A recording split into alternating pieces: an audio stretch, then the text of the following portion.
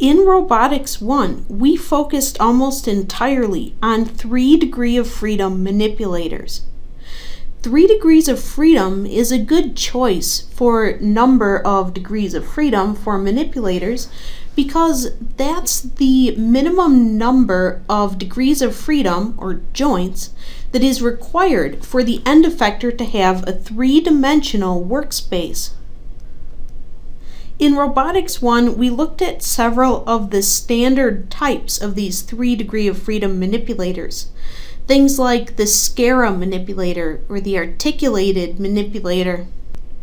When we look at robotic manipulators commonly used in industry, we will find that many of them match these standard forms, Spherical or articulated, Cartesian, and so forth. However, we will often find that the number of degrees of freedom, that is, the number of joints, is not limited to 3. In fact, many of these manipulators have as many as 6 degrees of freedom. In this first section of class, we're going to learn why this is. Why is 6 degrees of freedom a good number to choose for your manipulators? And how can this be accomplished? In particular, how can we accomplish building a 6 degree of freedom manipulator while also still avoiding kinematic redundancy? To answer this question, let's start by taking a look at some of these manipulators that have as many as 6 degrees of freedom. Here I'm showing you a 6 degree of freedom manipulator moving around. As you watch this manipulator move, it might look like it's very complicated, but in fact, if we look carefully, we can see that it's actually just 2 pieces of individual manipulators stuck together. I'm going to pause the video here for a moment and point something out here. Let's wait until the manipulator gets down into a better position. Pause it. This joint right here, combined with this joint here, and this joint right here, together make an articulated manipulator, a 3 degree of freedom manipulator that we've learned about previously. Stuck to the end effector of this manipulator is an additional 3 joints. I'm going to rewind a bit so you can see this happening again. So here we're seeing the articulated part of this manipulator move, and now here is the additional 3 joints at the end of this manipulator. Those 3 additional joints have a name of their own. They're called a spherical wrist. Many 6 degree of freedom manipulators are actually made by taking one of our standard 3 degree of freedom manipulators and then sticking on the end a spherical wrist. Let's take a moment and look at the kinematic diagram of a spherical wrist, and then we'll go back to this video and see if you can see the spherical wrist on this robot manipulator. I'm going to draw for you here the kinematic diagram of a spherical wrist.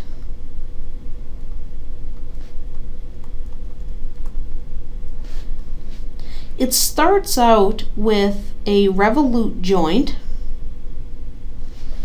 and I'm also going to draw in the axis of rotation for this revolute joint. Now, the next joint is also revolute. However, the second joint has its axis of rotation perpendicular to the axis of rotation of the first one. So here's the axis of rotation going into and out of the board for the second joint. Then the third joint is also revolute,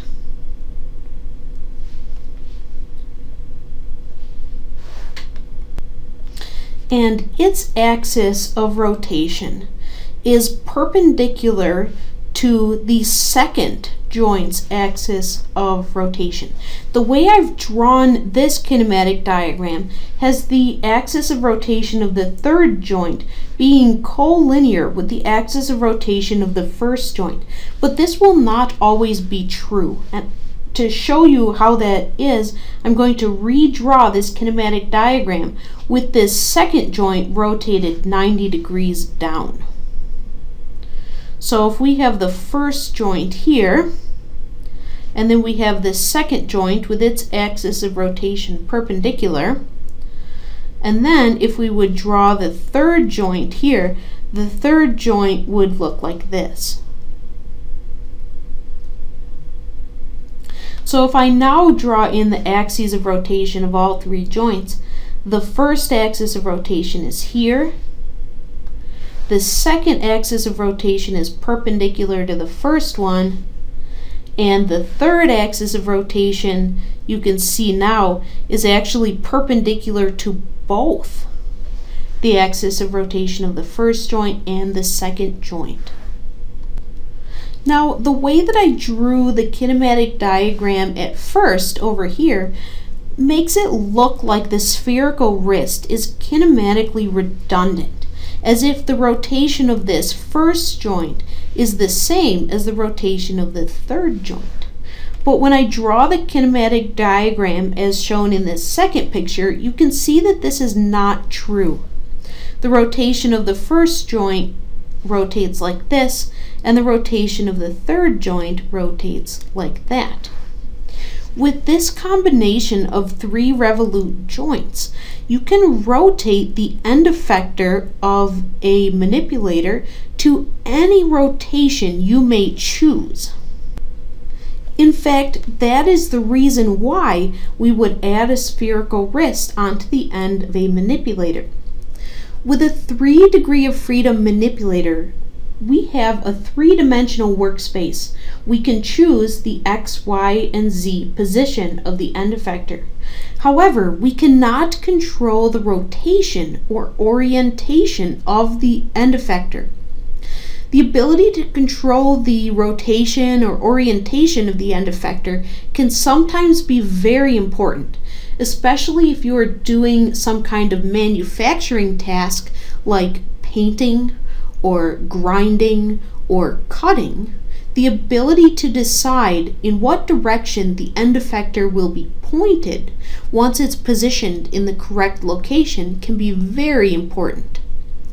Now, with this kinematic diagram in mind, let's look back again at the video that we had of the 6 degree of freedom manipulator moving around. Let's see if we can see these three joints at the end of our manipulator.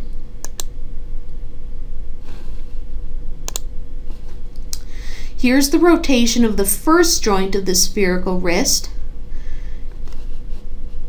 Go back here.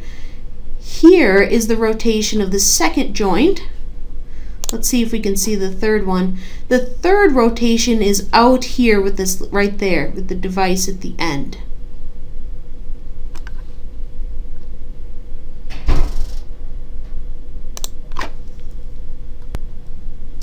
Now that we've seen a spherical wrist in action, let's take a look mathematically at the reasons why we would use a spherical wrist.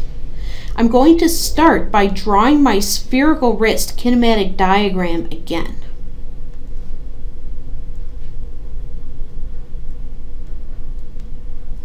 I'm going to draw it in this kind of a position so that we can more easily distinguish the coordinate frames for each of the joints. Now I'm going to draw coordinate frames on each of these joints.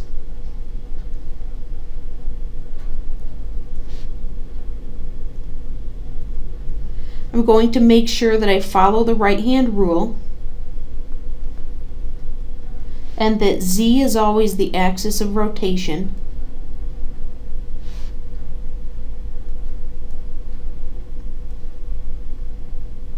And then after I follow those rules, X and Y are a free choice. for the end effector, I'm going to copy frame 2.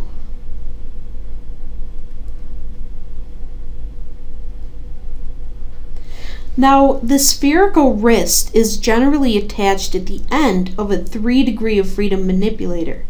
In this derivation that I'm showing you, we're ignoring the rest of the arm. After we do this, we'll stick the spherical wrist at the end of a complete manipulator, and we'll look at the complete homogeneous transformation matrix all the way from the base frame to the end effector frame. But for now, we're just going to do the part with the spherical wrist.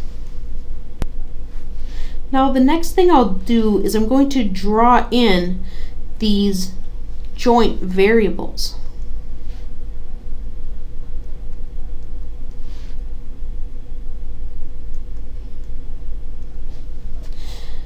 One thing I'm not going to do now is go back and label the link lengths.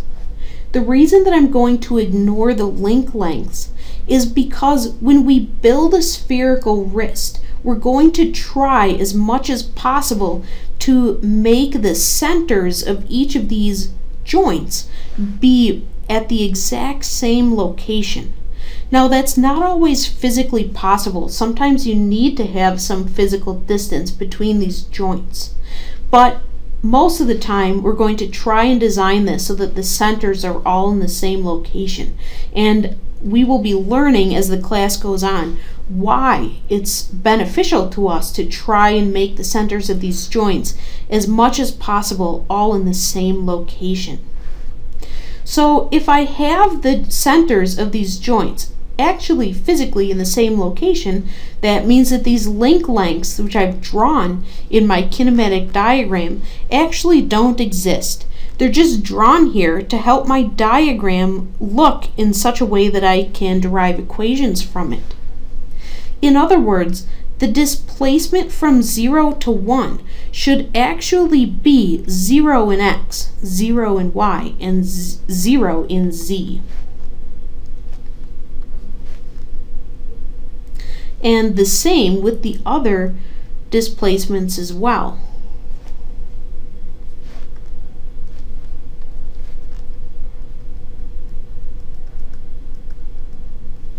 So in order to find the homogeneous transformation matrix, I really only care about the rotations.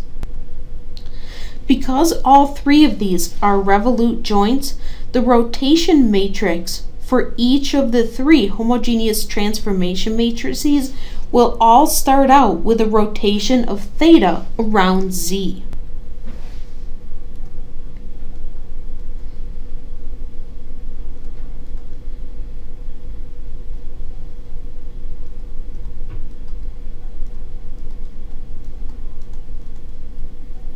Then the second part of this matrix is the part that accounts for the difference in orientation between the two frames.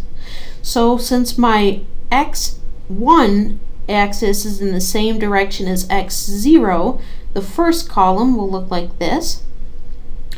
Then since y1 is in the same direction as z, goes like that. And since z1 is the opposite direction as y0, we get a vector like that. And I'm going to go ahead and do this multiplication right away.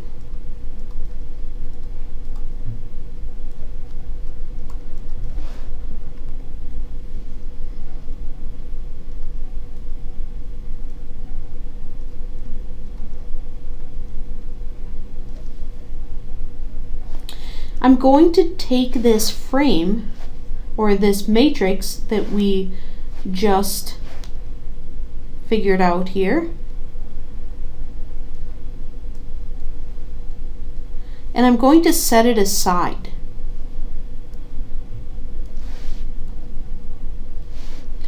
Ultimately, I want to figure out the rotation not from 0 to 1, but from 0 all the way to 3. And so I know that in order to do that, I'm going to have to multiply together the three individual matrices. So I'm going to record R01 down here, and then I'm going to erase what I did previously so that we have room to find the rotation from 1 to 2. So once again, I need to start out with the matrix that is a rotation around z, this time of theta 2. Then the second part of this matrix is going to account for the difference in orientation between 1 and 2. So since x2 is in the opposite direction as z1, we get a first column that looks like that. Then y2 is in the same direction as y1, and z2 is in the same direction as x1. I'm going to multiply these together.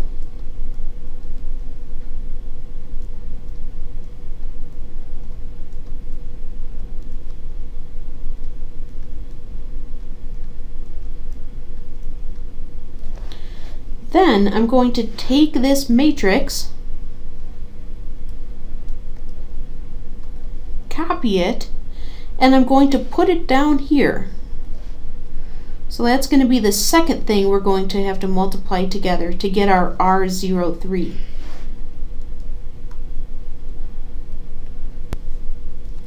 Lastly, I need the rotation from 2 to 3. In this case, these two frames are already in the same orientation. So the only part of the rotation matrix that I have is a rotation of theta 3 around z. And we're already done with the rotation from 2 to 3. Now, to find my complete rotation matrix, I need to multiply these three together.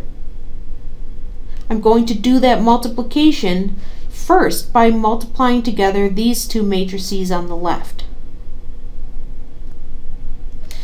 Then I still have this matrix on the right that I haven't multiplied, so I'm going to multiply these two together.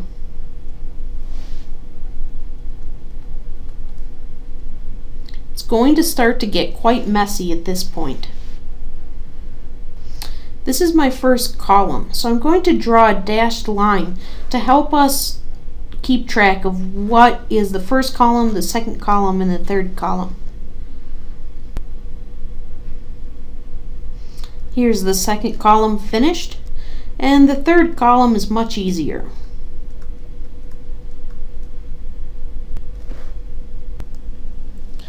Now I know this matrix is quite complicated, but I want to point out just a couple of important things about it. First of all, notice that none of these positions in this rotation matrix is 0, and none of them has a value of 1. Because none of the values is a constant, that means that any rotation matrix you can come up with can be represented by this rotation matrix. In other words, the spherical wrist can be used to achieve any orientation of the end effector that you can possibly dream up. I'm just going to show you a couple of examples here now. Let's start by looking at the most simple example. Let's suppose that you would like the end effector of the robot to be oriented in the same way that frame 0 is oriented here. In other words, we're saying, suppose you want the end effector of the manipulator to be pointed straight out and rotated in the same way that this first joint is rotated. In that case, you would want the rotation matrix to be the identity matrix, showing that there is no rotation between the 0 frame and the 3 frame. Could you find the angles theta 1, theta 2, and theta 3 that would make this rotation come about? In fact, you could. And here's how we can figure it out. We're going to start with this position down here, sine of theta 2. The reason we're going to start with this term is because in this term and this term only, there is only one angle in the term. So I'm going to take this value from the rotation matrix we want, and I'm going to set it equal to its equivalent position. In other words, we want the sine of theta 2 to be equal to 1. If we're restricting the angles to all be between 0 and 360 degrees, that means that theta 2 must be equal to 90 degrees. Next, let's pick one of these other elements. And let's plug in 90 for theta 2.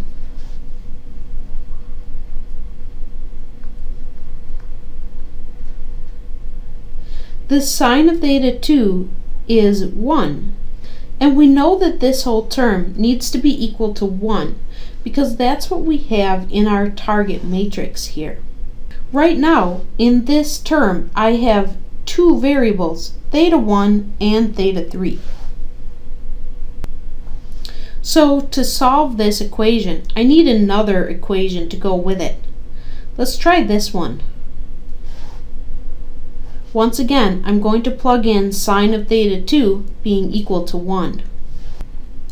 When we get to our section on inverse kinematics for rotation, we'll learn the general rules for how we can solve this kind of a problem. For now, let's just try some values of theta 1 and theta 3 to see if this will be possible. Let's start out by assuming that theta 1 is 0 and theta 3 is also 0. We want to see if this combination of angles will make these two equations true.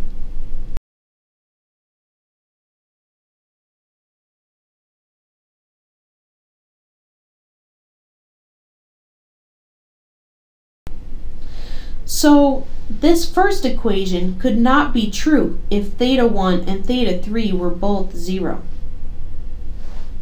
Let's try making one of the two angles be equal to 90 degrees. For this first term, the cosine of 0 is 1, and the sine of 90 degrees is also 1. For this term, the sine of 0 is 0. So this is still not true. We have negative 1 is equal to 1. So what if we would swap these two and make theta 1 90 and make theta 3 0? The cosine of 90 is 0. The sine of 90 is 1. And the cosine of 0 is also 1. So we still don't quite have it. What if we would make theta 1 be negative 90? The cosine of negative 90 is still 0.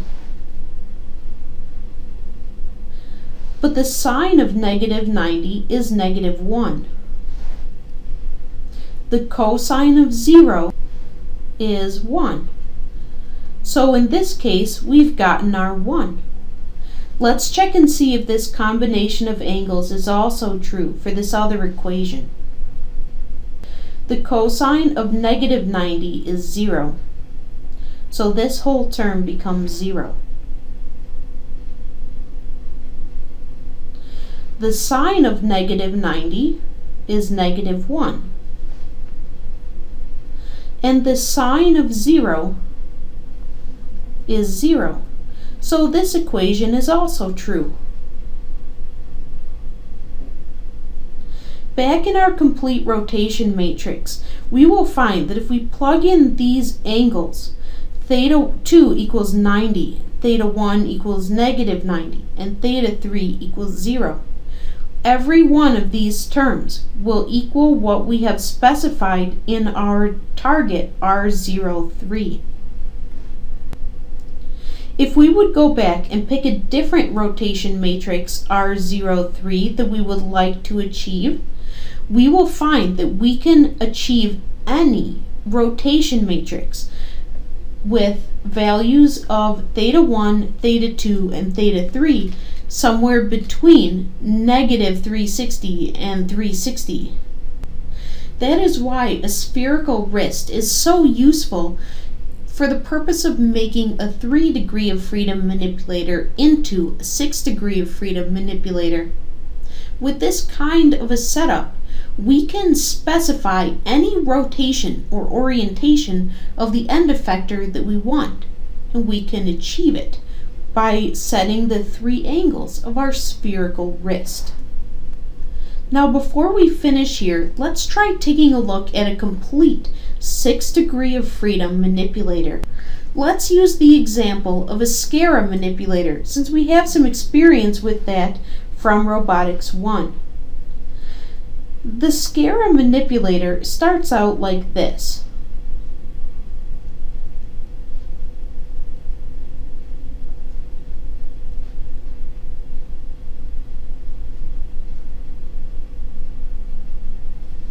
In order to make our Spherical manipulator into a 6 degree of freedom manipulator, we don't have to change anything about these first 3 joints. All we need to do is add on to the end effector the spherical wrist.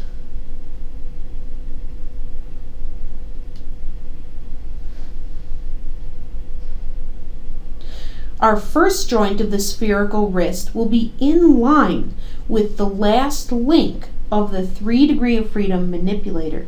Next, we have another revolute joint whose axis of rotation is perpendicular to the axis of rotation of the first joint.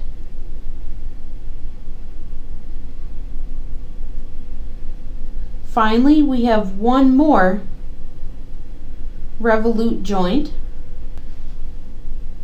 which in this configuration is collinear with the axis of rotation of the first joint. However, the axis of rotation of the third joint will not be collinear with the axis of rotation of the first one when the second revolute joint rotates. Now the way I've drawn this here makes it look like the end of the end effector is far below the first joint. That's just because it takes a lot of space to draw in the spherical wrist. In actuality, this whole spherical wrist would take up only a small amount of space, and the actual base of the manipulator would still be below the end effector, so it might look something more like this. But in practice, this whole spherical wrist is physically much smaller than the rest of the manipulator. Let's draw some coordinate frames on this manipulator. Our coordinate frames will start out the way that they've started out in the past. That is, Z is the axis of rotation. X and Y are free choices, as long as all of the axes follow the right-hand rule. For the prismatic joint, Z is the direction of motion.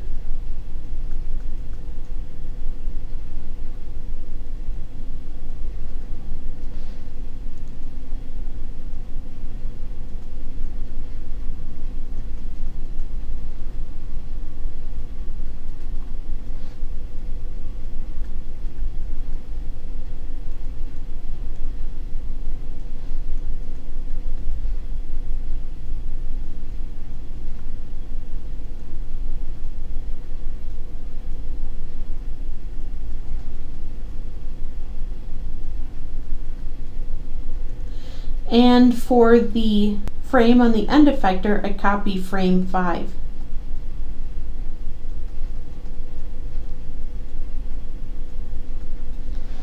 So you'll notice that now I have a total of 7 frames.